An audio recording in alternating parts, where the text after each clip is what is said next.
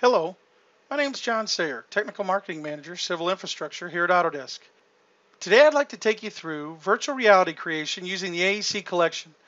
I'm calling it VR Level 2, and this is part 1 of that series. It's for land development projects to VR. Now, in the last series that I had was drone to VR, and I had part 1 through 4, 2, 3, and 4 through 4. So there was a 4-part series basically.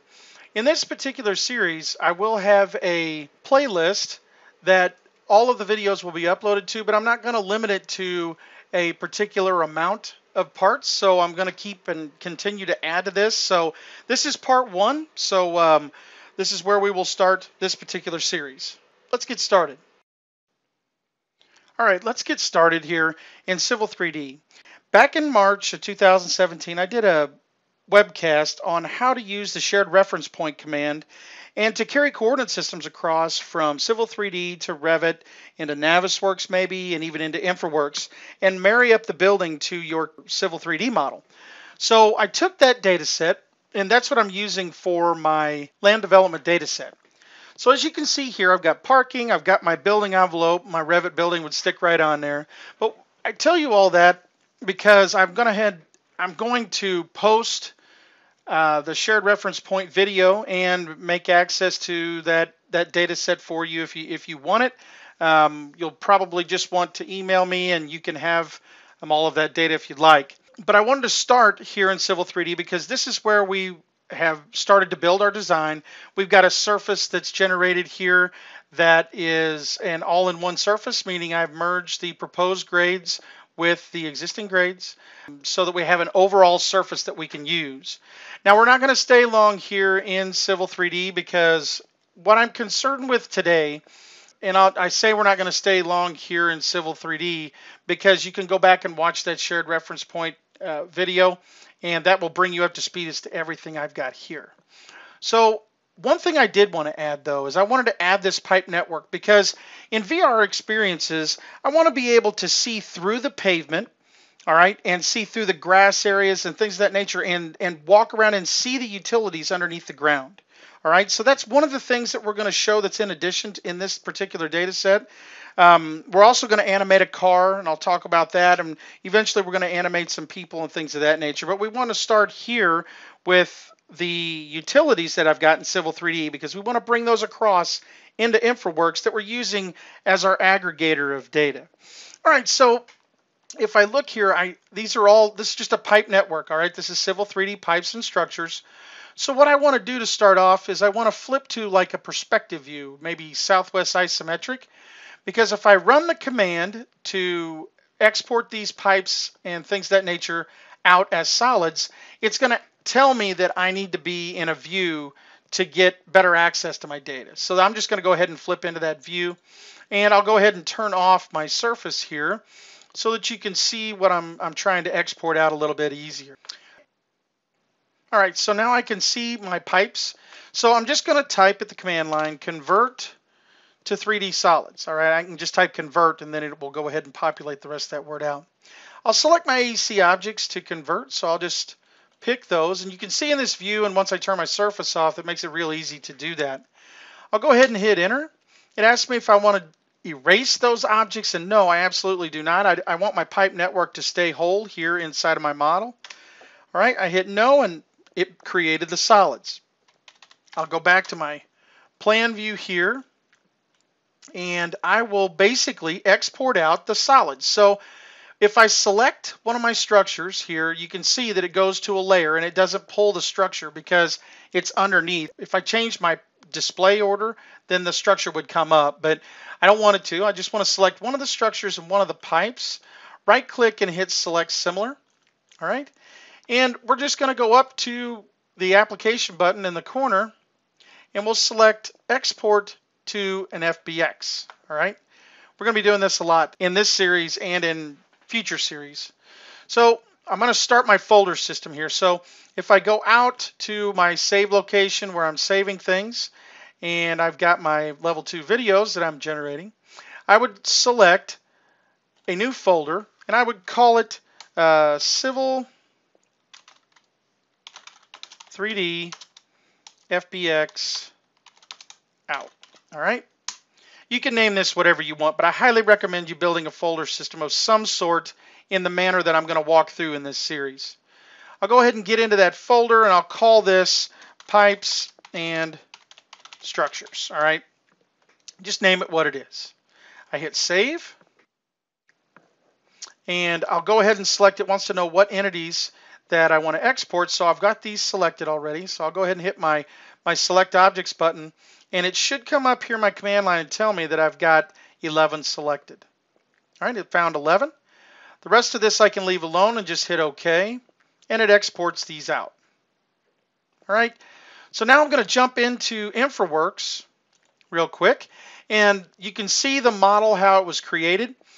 Basically, the way that I defined the asphalt areas and the grass areas and the pond and things of that nature is inside of InfraWorks here.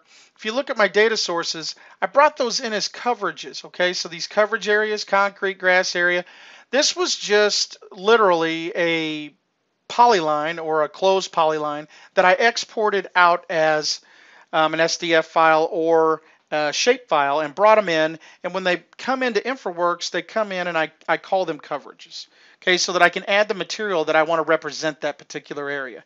That's all that was done, okay? So we'll be using those quite a bit later on. Whenever we go to make this surface here for the asphalt, we go to make it transparent. Those surfaces will have come through from InfraWorks. So all I'm going to do is I want to drive the point home that we use InfraWorks as the aggregator of data here. So I've got my Revit model, I've got my parking stripes. I've even got my hot dog stand here that I brought in, just some people milling around. These are all static people so far, so they don't move yet, but we will get to that. And I've got some cars, trees, things of that nature. So anything that I want to convey a message or convey the message that my VR will be representing, I can bring it in here to InfraWorks and populate as much of it as possible to bring it into 3ds Max.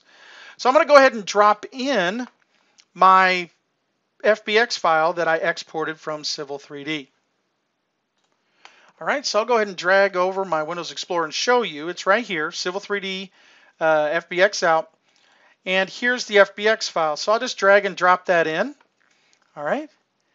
And all I need to do is set the coordinate system and the type. So this is going to come in as city furniture.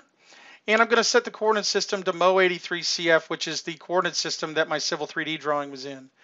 I'll hit close and refresh, and you'll be able to see a little stub of pipe right here, all right, in InfraWorks. All right, that's a good start, but where is the pipe and the structures, all right? So if I zoom on in, I can see right here that there is the top of one of the structures. That's the man entrance. So I can see here, there's one of those. I've got another one here and here. Now, if I go to my engineering view, I can see those pipes and structures underneath the surface. All right. And I will say, yes, this structure is out in the parking lot, but I did that by design because we could go back and move this and then update things later on. So as of now, I have everything that I want to push to 3ds Max. All right, so I'm going to go ahead and zoom back here, and I'll go back to my conceptual view, close my data sources box, and I'm going to export out a 3D model. All right, so we did this before in part 1. These steps that I show in the first part, that's going to be the same steps that we used last time, but I'm going to do it again.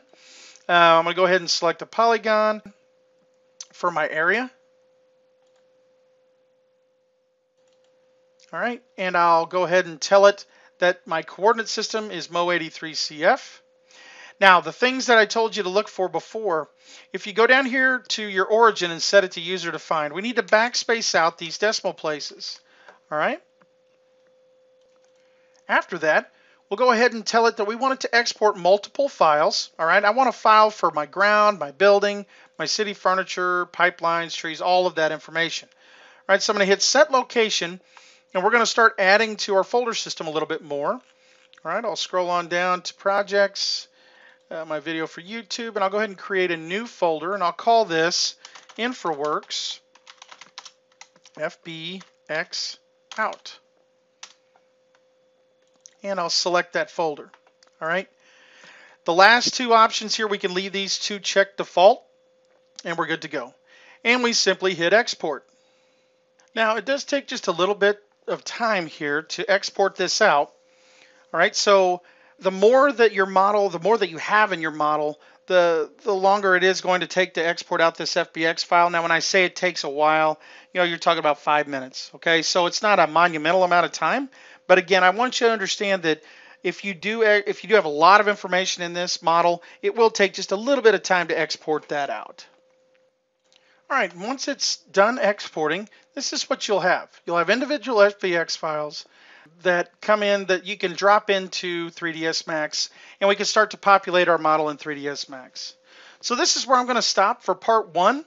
In part 2, we will be working with how to get the information from the FBX files here that we've exported into 3ds Max, and then go ahead and push all of this information to 3ds Max Interactive. I thank you for watching today, and have a great day.